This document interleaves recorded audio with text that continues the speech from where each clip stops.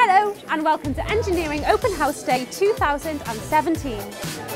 This is the third year that the Institution of Engineering and Technology have put on this event with the aim to help inspire, inform and influence children and young adults into considering a career in engineering.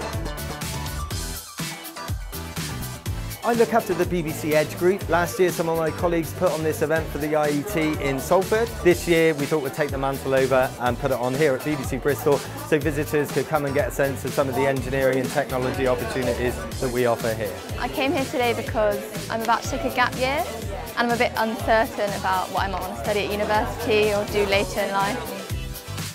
I think there is a general perception of engineers and engineering in that it's a little bit dull possibly and not that easy to engage people with, possibly a little bit complicated, all the maths that goes with it and things like that. And it's been a very engaging kind of day.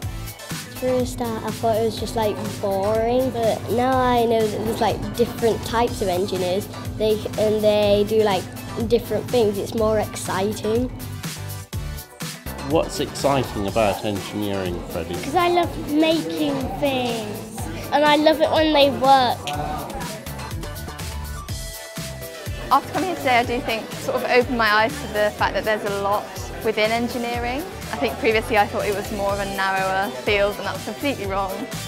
Today just inspired me to think about it more. It's made me really get into engineering so much. I like learning about things and enjoying it and having fun. I think there's a lot of opportunities out there for people that would like to study an engineering degree, so I definitely encourage my boys to do it. Well, that's it for Engineering Open House Day 2017. It's been an absolutely fantastic event across the board. We hope you've enjoyed it and I look forward to seeing you next time.